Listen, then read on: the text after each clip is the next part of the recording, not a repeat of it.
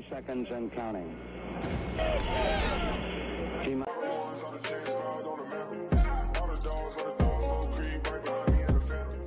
Hey, what's good, yo? Welcome back to another video. It's Anish. I'm joined with Drew, E, and Roman, and today we're gonna be having our podcast about the Texans draft. It is coming in 4 more days. Super excited, and we're gonna cover a lot of things like Nick Caserio's press conference recently. I believe it was on the 21st. Nick's draft philosophy. We might talk about some of the prospects that we might consider at the top of the draft. So, what our draft needs are, some sleepers, and hopefully we might end it with a 3-round mock draft. But let's just start with Nick Caserio's press conference. I think this was a pretty insightful one. Most of the time, Nick Caserio just has like a word salad, just kind of jumps around the point usually. But I think he actually said some decent things as to what he's looking for. Some of the things that I wrote down are like team first, selfless leaders.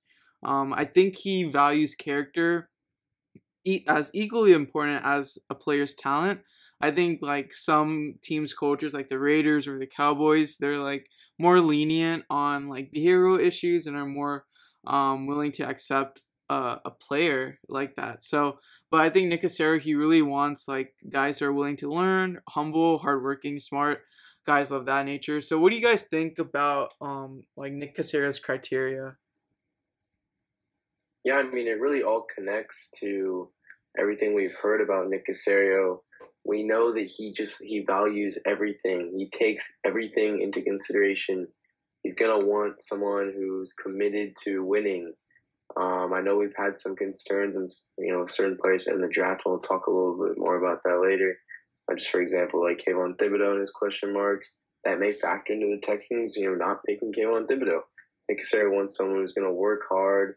Like you said, team first, who's a leader, who's able to, behave the way that he's supposed to, and just kind of, talent is important to him, but he's going to take every factor into consideration so that that player that he may pick is the best player for the Texans program.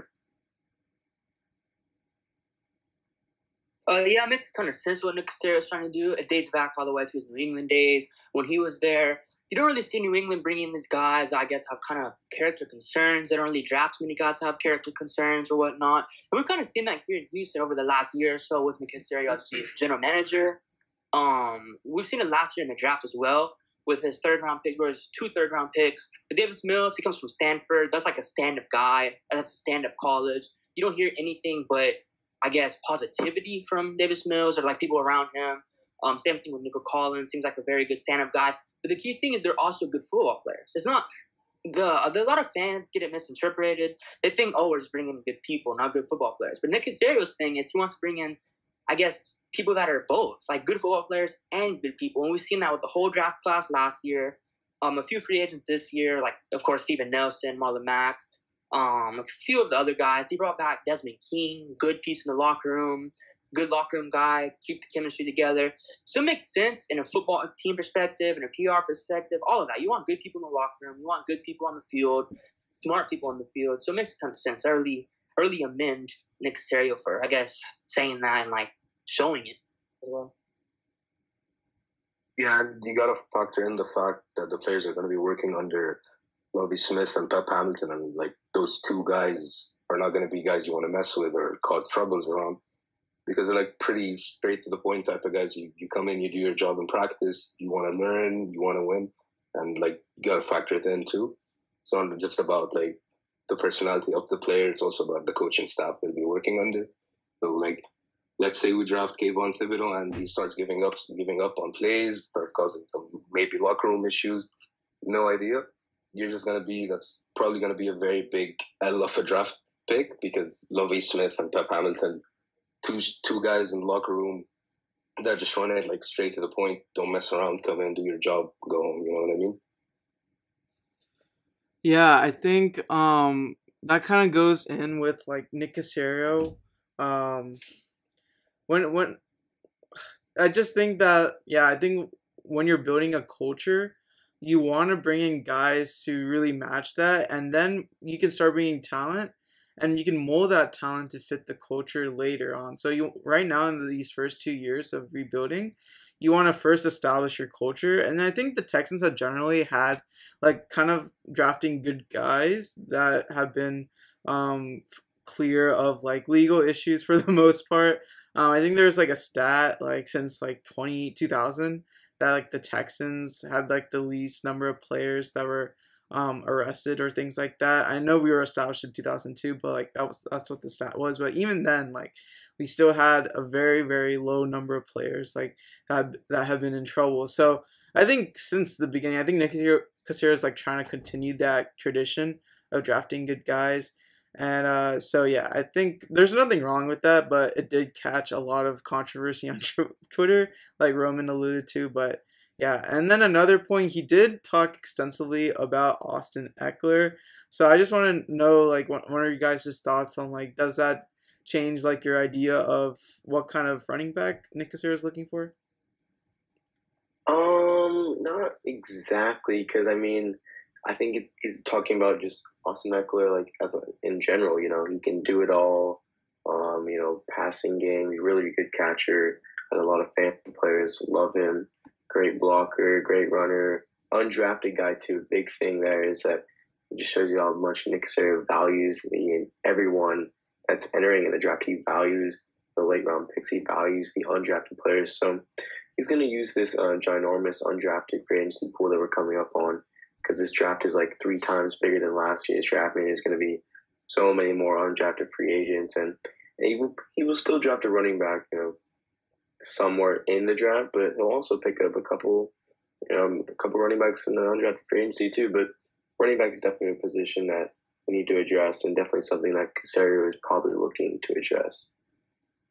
Yeah, first I kind of thought that I meant maybe more so he's going to try to get a running back early that kind of like matches Eckler's, I guess, not play style or whatnot, but like the type of player and person he is. Because when you go back to Austin Eckler, not only is a good football player, but he's a good person as well. And that goes back to the example of wanting to create a good, I guess, locker room, a good chemistry all around.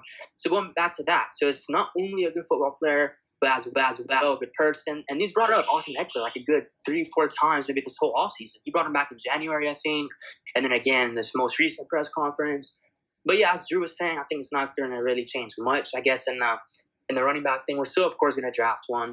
Will we draft one early? I mean, we've brought in some of the top, or I guess the early guys in. We brought Breece Hall in for a visit. We brought Isaiah Spiller in for a visit. I'm not sure if you brought in Kenneth Walker, but I know we have brought in those two, and those are 2 guys that are kind of go early. So I don't know if Nick is kind of at least gauging the possibility of going running back maybe at 37 or 60 or something, or 68, I mean. But it's going to be definitely interesting to see over the next week, obviously. Yeah, I definitely agree with that take. It's probably like he's alluding to someone of Austin Eckler's play style more than, like Austin Eckler's personality itself, or if he went undrafted. It's maybe like someone like Kenneth Walker, although he didn't have a visit with us, but I'm pretty sure he's the same height as Eckler and the same weight and has a similar play style. I wouldn't say they're like the same exact player. So maybe that's something we should keep an eye out on if the Texans do end up going Kenneth Walker. And then another point that Nick Caserio talked about is that they probably end up drafting at 3. He doesn't envision many teams moving up to 3, and you can probably attribute that to a weaker quarterback draft class. So let's just talk about the draft philosophy, I guess, particularly at 3. We haven't really talked about Travon Walker at all, because there have been some people, some analysts, I guess, mocking Travon Walker to the Texans, saying like, oh, he does need time to learn like pass rush moves, and the Texans are rebuilding, so it just makes sense for them to draft Travon Walker. He has like a solid upside. He's very physically gifted, so that's why a lot of people are mocking him to the Texans. But what are you guys' thoughts like initially on Travon Walker? Do you think he's worth to be drafted in the top 3? Yeah, I mean, I understand what those analysts are saying about Travon Walker, and the Texans, they do have time, but I think it's kind of the other way around. I think right now the Texans need, a star. They need a face of the franchise. They need a sure thing. So Travon Walker, while he does have the elite combination of strength and speed on the relative athletic score. He has that perfect 10, which is like he's one of the most athletic defensive ends / edge prospects we've ever seen. He's going to have positional versatility. He's going to be able to play the 3 tech, the 4-eye, the 5 tech. He can, put him on stunts. He's a great run defender, but he's just not a good pass rusher. I think his pass rush win rate is anywhere between 6% in one spot, 9% in one spot, which is just like bottom 10 of the pass rushers, the good pass rushers entering this draft. It's just not there, and I understand the development. He has a chance to develop, but I just don't think that's what the Texans need to be doing right now. They need to be focusing their efforts on a player that's already better and is still young. And for example, Kayvon Thibodeau is better. He's young. He has more potential, or about the same amount of potential as Travon Walker. Yeah, Travon Walker is a talent oozing with potential. He has all the talent in the world. Of course, we saw him put on his athletic display at the combine. But as Drew was saying, and as Anish was saying, going back, I guess, somewhat through the season, he's not the best of players. More so of it is like his, I guess, athleticism.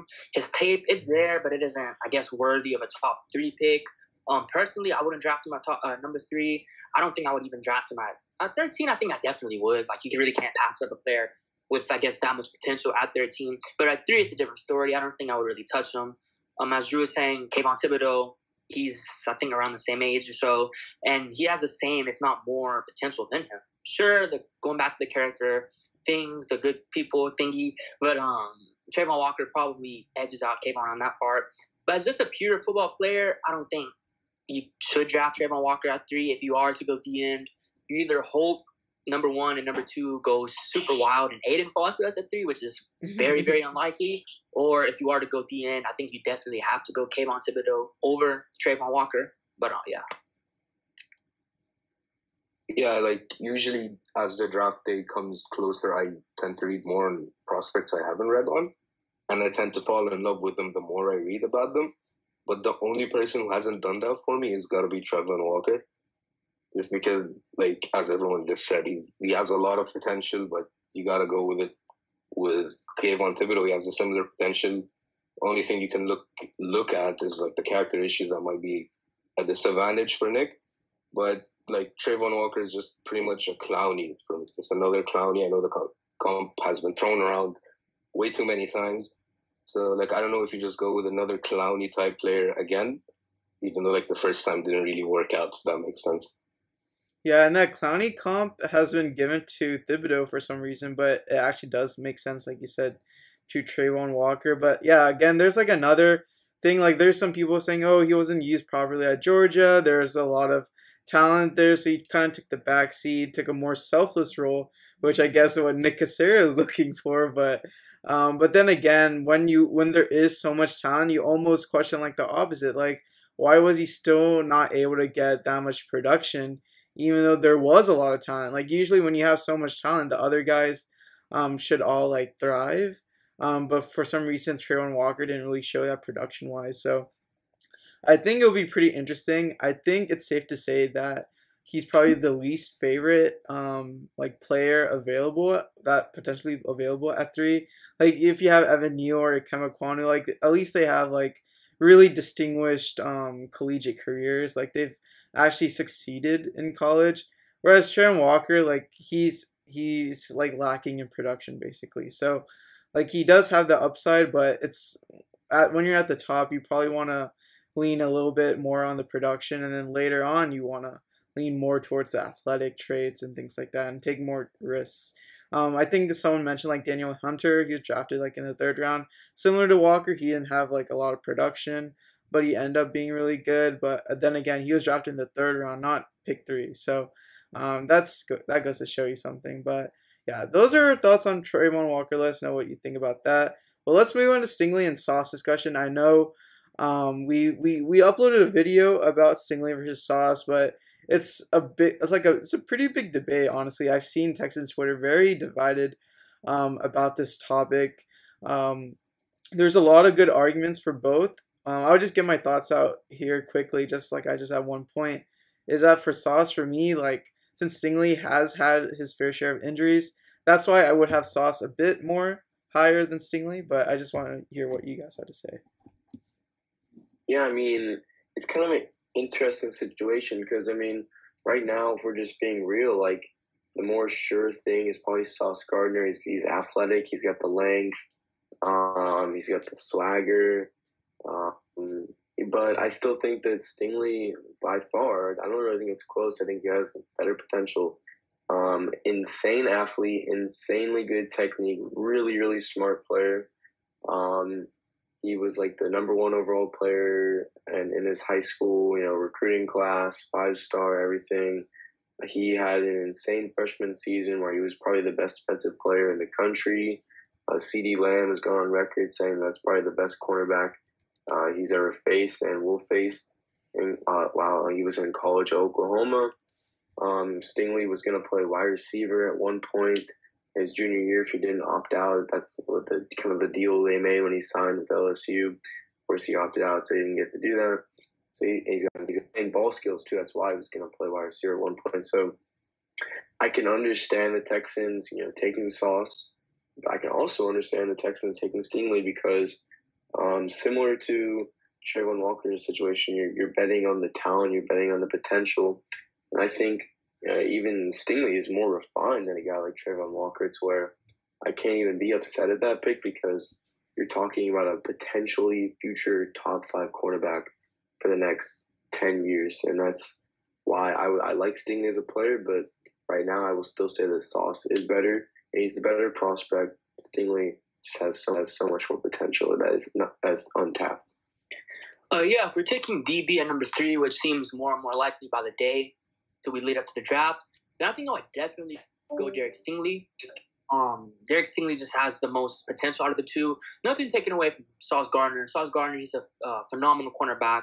His stats are legendary. He hasn't allowed a touchdown throughout his whole career in college, and I think he has allowed like one of the lowest passer ratings or something like that. So his stats already are legendary. So going back to Derek Stingley. Derek Stingley, I feel like he has the most potential all around. He could be better in man and zone. In my opinion, he's more technically sound. I know a lot of people don't think so. But when you watch Sauce Gardner, a couple of times he'll get flat-footed or keep his feet on the ground too long before it starts chopping them. And in the NFL, in college it may work, but once he gets to the NFL against these better receivers, these better route runners, such as maybe like a guy like Keenan Allen or maybe like Justin Jefferson, they're going to absolutely expose that. But if you leave your feet too flat on the ground for too long, if you don't keep it moving, you're going to get exposed. Like, he's just going to run right past you, or he's going to destroy you on the route, and you're not going to be able to catch up. But luckily for Sauce Gardner, he has 4.41 speed at 6'3" to catch up to that receiver. But I feel like Derek Stingley, he just has better technique all around. And in 2018, it was official that Derek Stingley ran a 4.30, and that's insane. As a 6'1" cornerback, I think it was 18 in 2018, somewhere around there, 17, 18 maybe. And to run a 4.3 at that size, I feel like that's something very, very special.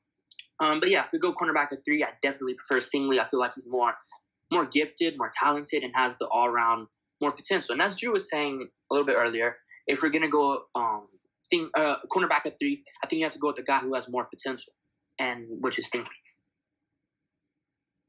Yeah, I mean, just before I continue on this, I just want to say, because when the draft happens, if we take Sauce or Stingley at 3, the Jets are definitely probably like taking the other guy. So if we take Sauce, they're taking Stingley.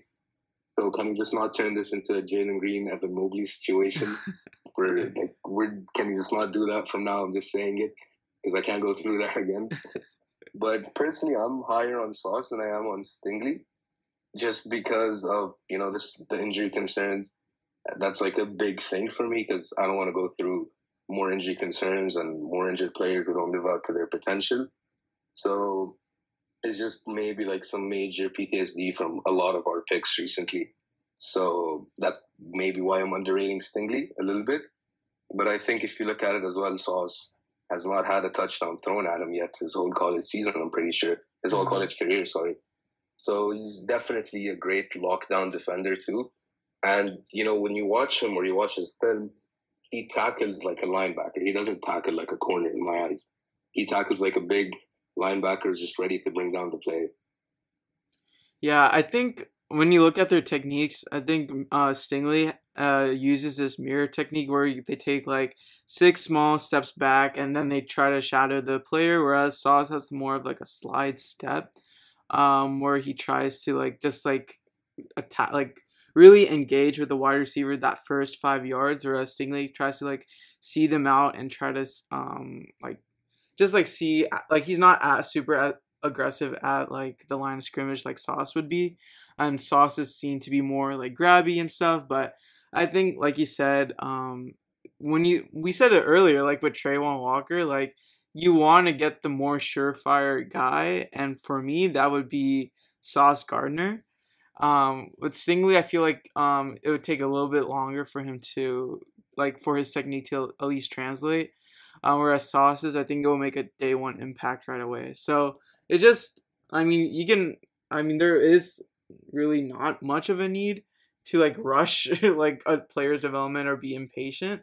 But like if you're going through that same mindset, like we want a surefire thing, I think Sauce would be that guy. So that's my thoughts on that. And now let's move on to the next topic.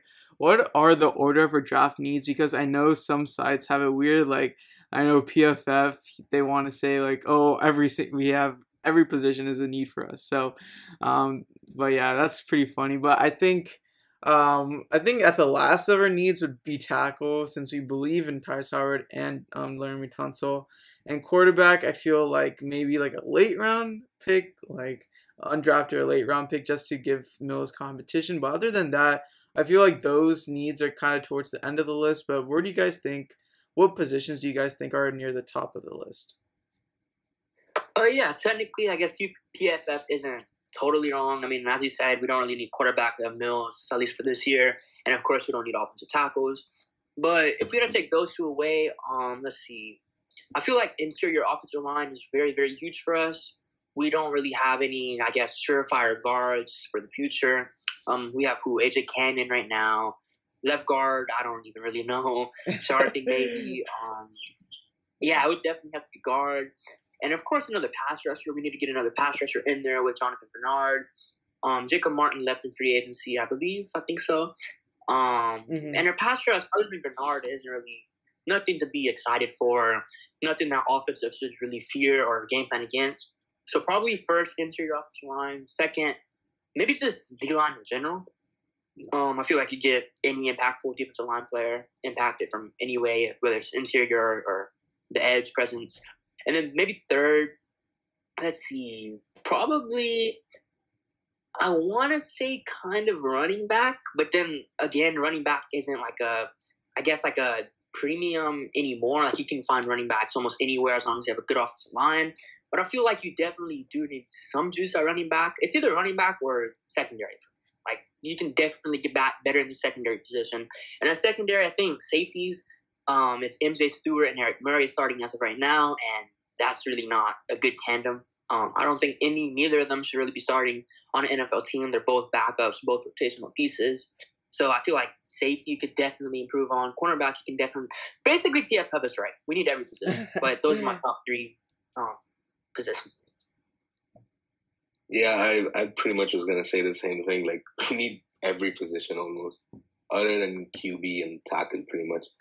But the most important need, in my opinion, is not really a position. It's more of like a star player, like a Jalen Green type player. Just you can make him the face of the franchise. You can market him to everyone in the NFL, and he has insane potential, insane talent.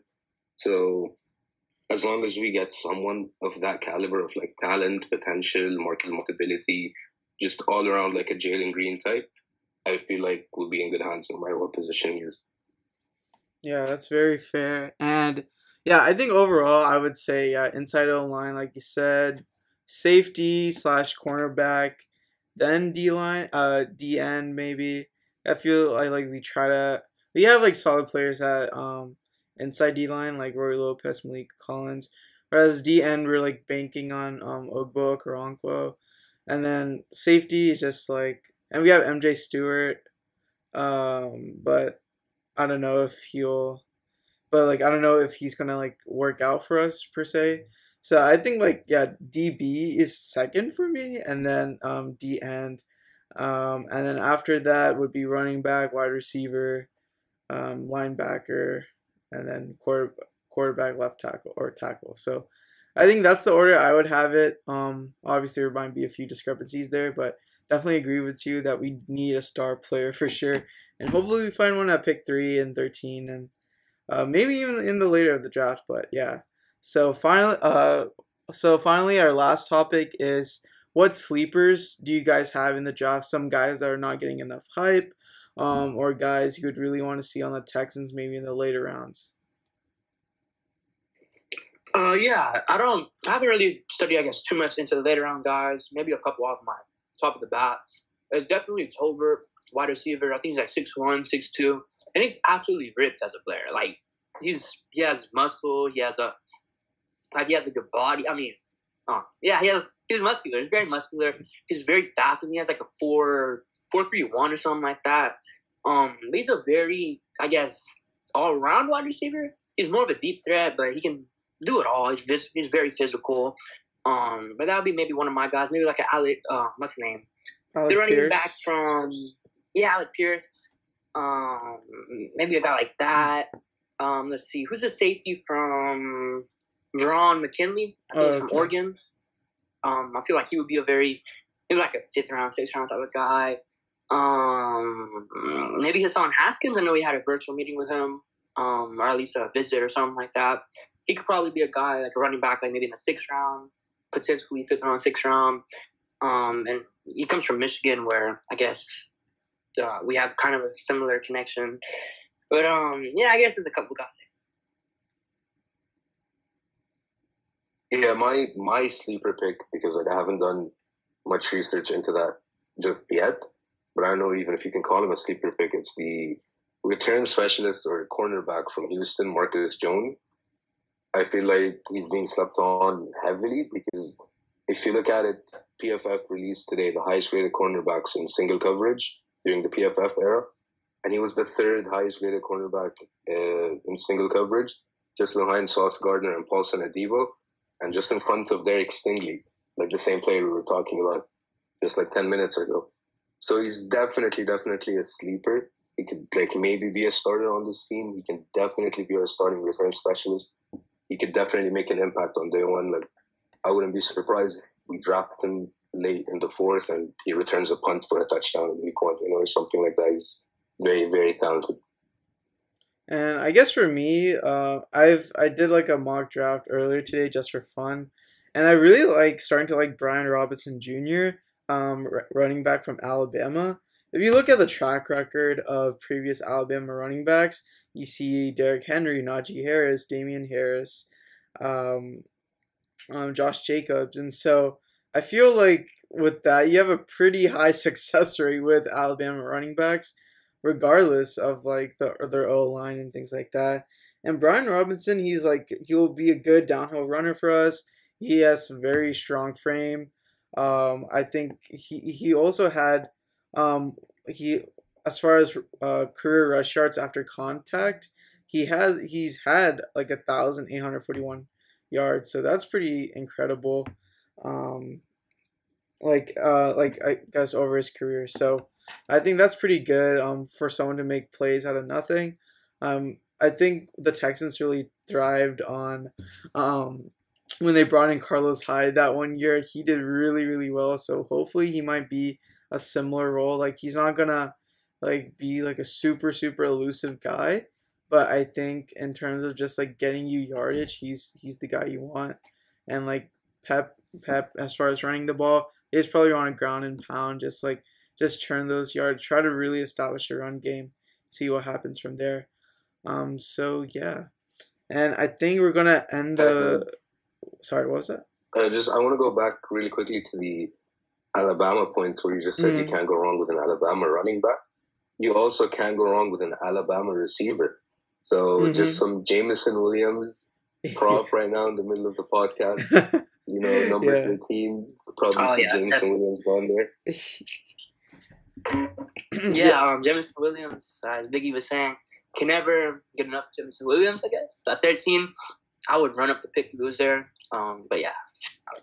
Yeah, I think the one thing I'm worried about as far as like Jameson Williams, if like say the Packers really want him to replace the Devontae Adams void, do y'all think like what would it take for you to like give up on Jameson in a way? Like for me, I would like really just like keep the pick, just drop Jameson, but like the Packers, like what would be like sufficient draft capital in return for you to move down to their pick? For me, it would kind of take a lot. What a pick? I think they have 22 and 28 or something like that. Yeah. Let's see. It would definitely have to be 22, and I'm not sure if I would want 28. I think I would go for the 2023 first. I feel like that pick has a possibility to be higher.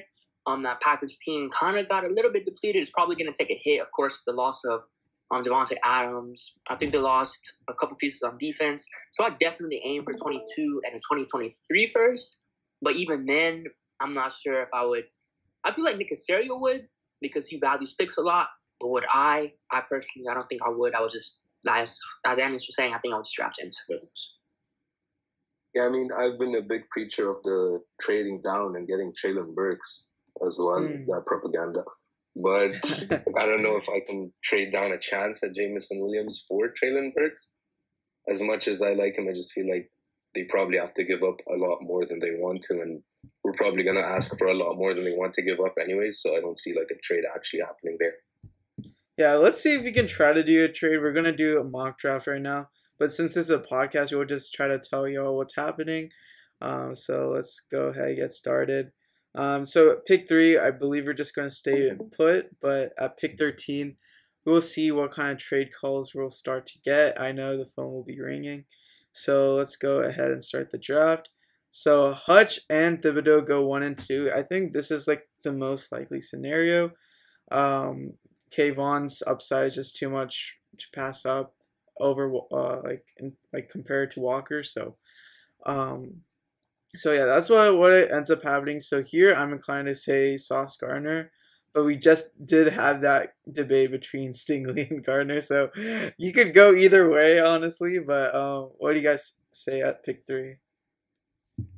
Yeah, I feel like Sauce is probably the safer pick, but just for the mock draft's sake, probably Sauce. But I think personally, I would rather take Stingley. I mean, yeah, we can just go with Sauce for this, but if it's still like a fun mock draft where we're trying to trade down, why not just take Kyle Hamilton? Ooh, okay. So you say trade down to where then? No, I mean, if we're trying to trade down pick 13, we'll just go like Kyle Hamilton at 3. Oh, okay, got it. Yeah, see, like, I think that's also, like, because Nick Caserio doesn't care what people think, I feel. So, like, if they do like Kyle Hamilton a lot, then they might just go with him. So, like, I think that's kind of, like, rare to see now, because everyone sees Kyle Hamilton falling. It's just hard, like, because I would say safety is our second biggest need, like, or I guess DB. But man, so should we do a fun one? I don't know. I feel like we've always been going Sauce lately, so we could switch it up if we want. I don't know. In reality, I feel like there's a very strong chance Kyle Hamilton could fall to 13, but in this case, I mean, since we're trading back, yeah, probably do a big E. Just why not have fun with it? Take Kyle Hamilton and see what happens. All right, yeah, let's go ahead and do that. So maybe this is unrealistic, but let's see what happens. So yeah, Sauce goes 4. All right, so we do get so this time we're gonna actually read these trade offers. I've been denying them all the time, but now I'm gonna actually look at them. So the Saints are trying to lowball us here. They're trying to give us to move up. I guess I don't know if it's a lowball per se, but like to move up 3 spots, they're giving us a 5th rounder this year. The Steelers are giving a 1st, a 3rd, and a 4th to move up 7 spots. And then the Patriots are giving us a 1st, 3rd, and 6th. So, I don't know. Out of these 3 offers, which one do you guys think is the most appealing? Personally, none of these move me at all. They're all pretty, I guess, bad. Or not. Yeah, I would say bad. Personally, I wouldn't do any of these. But if I had to choose one, Probably that Steelers one. I mean, you're moving back 7 spots. You're getting back a 3rd-round pick and a 4th-round pick. When you know Nick Caserio values his mid-round picks a lot. Would Nick Caserio do it? I think he would try to aim more for maybe like a 1st, a 2nd, and a 4th, and take out that 3rd. But if I would, I don't think that's anything. Yeah, we have the chance to counter offer. So let's see if we do 20 and 52. Honestly, if it was just 20, 52 and maybe like a 6th, I could. I don't know. 6 is kind of too low. Yeah, I kind of like that actually. Like the 1st round and their 2nd round, and then like the 6th, maybe try to get their 4th. Let's see. That works. When I add their 4th, it says unlikely. Let's see. Let's try to send in the offer. Oh, they accepted it. Okay, so let's see. They probably draft Malik Willis in that case, but for some reason they chose Daxton Hill. I don't know why you would trade up for Daxton Hill, but all right. And so we could have had Jameson. Yeah, that would have been crazy. So in this mock, y'all can't see, but Jameson went 19 to the Saints. So that's pretty crazy. So here I'm kind of inclined to go possibly inside O-line. I would have liked to have Zion Johnson. He went 18 to the Eagles. Since I view inside O-line as one of our more pressing needs, I could like Kenyon Green here, but Olave is also here. You also have Devontae Wyatt. Treylon Burks is also here. So what do you guys think at pick 20 then? I feel like Karlaftis could potentially be an underrated option right here. I know a lot of fans don't like him, but he's not really a bad player at all. I guess I'm not really sure why he's really fallen as much as he did. I think at one time wasn't he projected like a top 10 pick or something like that, and now he's like all the way. Like you see him all around in the 1st round. Some you can see in some mocks he falls to the 2nd round, but at 20, I feel like getting a player like that, I think he's still 21. He's still very young. I feel like a lot of people think he's old for some reason, like maybe 23-ish. At 21, still full of potential. At 20, getting another edge next to Jonathan Bernard. But I feel like another thing is they're kind of both kind of similar, I guess, physiques in a way. They're both power rushers. They're both, I guess, similar sizes. So it's really the best thing. Like you want to at least have one speed rusher. But right here maybe I have to agree with you. Maybe interior offensive line. That's a huge need for us. And if we want to give Davis Mills a fair chance and then also improve this running game, interior offensive line is definitely a huge need. And we could definitely fill that void here with either Zion or, of course, Kenyon Green. Yeah, I'm a big fan of the Kenyon Green pick here. Not going to lie to you guys. Just off the fact that we could probably get a very good starting O-lineman inside O-lineman at that. Just give Drew Davis Mills more help, and we could probably draft that receiver in the 2nd round that Roman likes. I forgot his name. Pickens, the 6'4" guy that you've been preaching about. So that way we could just give Davis Mills a lot of help early on. And we did get another 2nd, right, from that Steelers trade, so we could always go there, wide receiver there too. So. But yeah, as far as like Karlaftis, I think when we go back to that quote that Nick Caserio said, like character's as important as talent, I think Karlaftis like really fits that kind of criteria because he's someone who came from Greece and then worked really hard to get where he is and is a leader, team player, things like that. So I think he's someone who really loves football. So I think if that were the case, Karlaftis would be the pick, but I guess for this sake, the Texans also had a pro day visit for Texas A&M, like the Texas A&M pro day. So they probably would have seen Green there and liked him there. So let's just go ahead and get Kenyon Green, address the O-line here in the 1st round. You still get really good value there, so I think that's pretty good. And Kenyon Green, he could play tackle if needed. He does have positional versatility as well. So, all right. So at pick 37, let's see.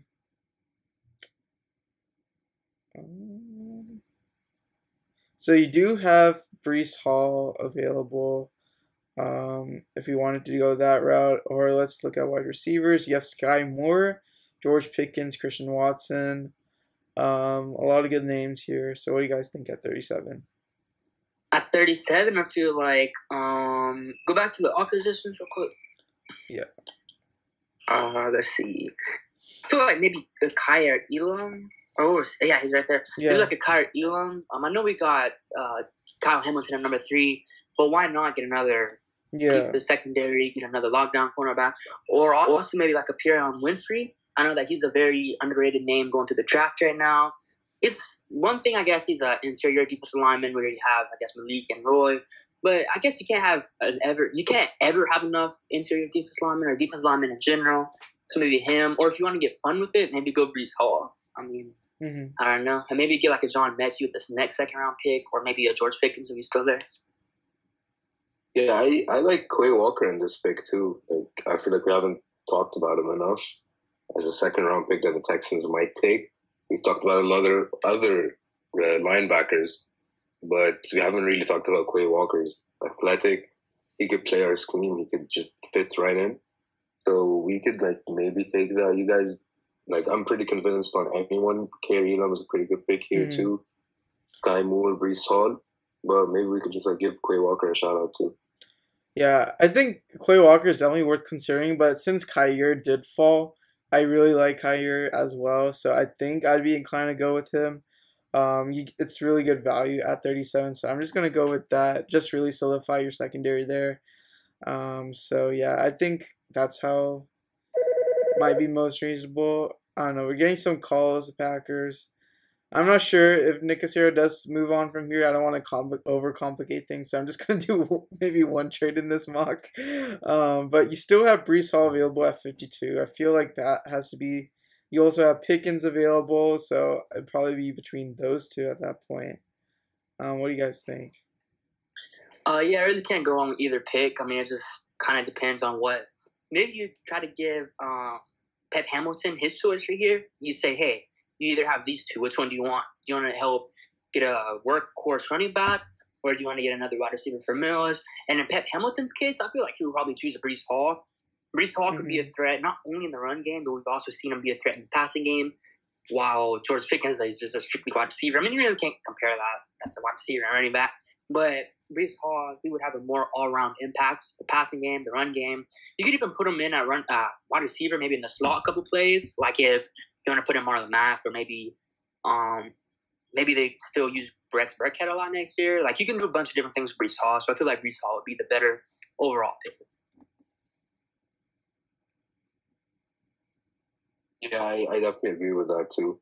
Pretty much Breece Hall has to be your guy here. Like, he's a workhorse running back. Pep Hamilton likes him. The front office really likes him, so he's definitely got to be the pick here in my opinion. Yeah, and I feel like for George Pickens, he does have some like behavioral issues. Like, he got ejected for throwing a punch, and he missed like half of the SEC championship against LSU in 2019. So I think that was an issue. So I don't know if the Texans will steer clear of that.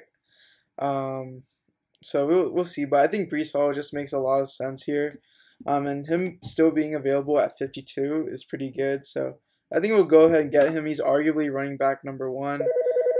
So I think that's pretty good value. Oh my God. I don't know why they make it so loud. Okay. All right. So far we got... That sound effect is so annoying when you're doing mocks, because I'm doing like 5 or 6 a day at this point.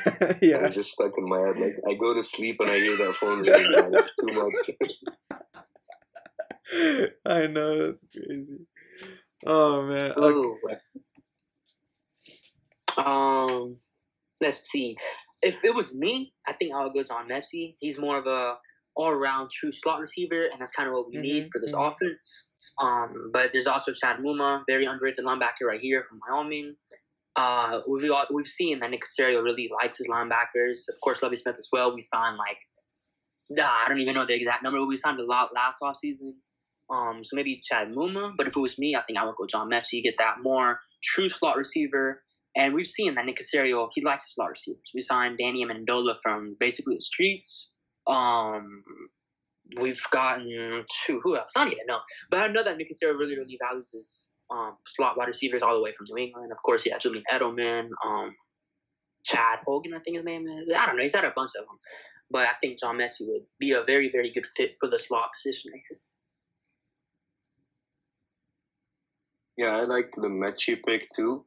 Maybe the Brian Asamoah pick. Did we take a linebacker? Or No, not? we have not. We have not. Maybe we could consider Brian Asamoah too. Like we could find the balance between defense and offense. But both picks are like normal to me. We already took a inside offensive line, so we don't really need Kennard here. So whichever one we go with, John Mechie or Brian Asamoah, I'm pretty good with both. So it's your choice, pretty much. I also want to propose, should we try and acquire another pick in the third round? Do you say, like, we know Nick Caserio, he moved up and back into the third round. Let's maybe create a scenario where he could try to trade up to the third round, maybe turning those fourth round picks and like a sixth round pick to a third round pick. I just want to explore those possibilities. So let's say like maybe like the Falcons per se, like they still need talent all across the board. So let's see like what's a possibility there.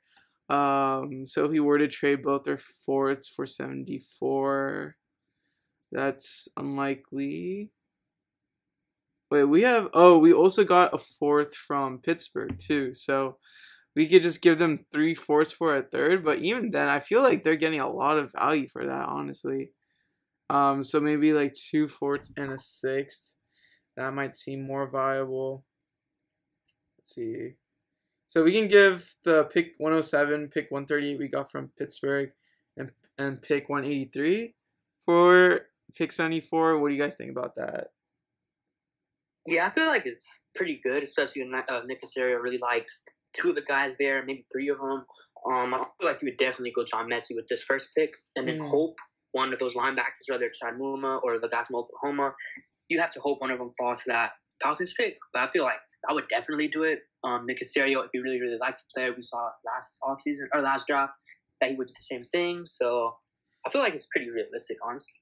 Yeah, and so now we have 3 picks in the third round. That's pretty exciting. So let's go Mechie at 68. And Muma does go at 70, but you still have Asamoah on the board, and I'm hoping Nick Bonito lasts to pick 80 for edge, or there's also Cameron Thomas, Josh Bashaw. So what do you think here at 74 then? Yeah, you probably have to go Brian Asamoah from Oklahoma. Those Oklahoma linebackers, they were very underrated last year. Obviously, Oklahoma didn't have the best year, but it is what it is. I feel like you have to go that. Yeah, so we do have a good balance. Yeah, and Asamoah fell, right? Nick Bonito fell to pick 80, right? I didn't see his name pop up. Yeah, he did, so... Yeah, so that's pretty much a pick right there. You go with Nick Bonito at 80. Yeah, I feel like we always land with Nick Bonito in a lot of our drafts. That might be the Drew effect or not, but I feel like overall we got a good balance of like offense, defense, like safety, inside line, cornerback, running back, wide receiver, linebacker, and now we're taking an edge at 80. So yeah, that's going to be our 3-round mock draft. Hopefully y'all enjoyed. And yeah, so our final haul ends up being Kyle Hamilton, Kenyon Green, Kyrie Elam, Breece Hall, John Mechie, Brian Asamoah, and Nick Bonito. I think that's a really, really good draft, especially because even despite us trying to troll in a way, in quotes, by taking Kyle Hamilton because he could slide to 13, but I think we did 2 trades, and I think that's pretty likely, especially the Steelers could trade up to 13 to draft Willis, and then the Falcons, like, they need help all around the board, so they could definitely use those picks. So I think overall it turned out good. But yeah, that's pretty much it for the podcast. Let us know your thoughts on the video, and as always, be sure to like, subscribe, and turn on post notifications. Thank you for watching. Peace.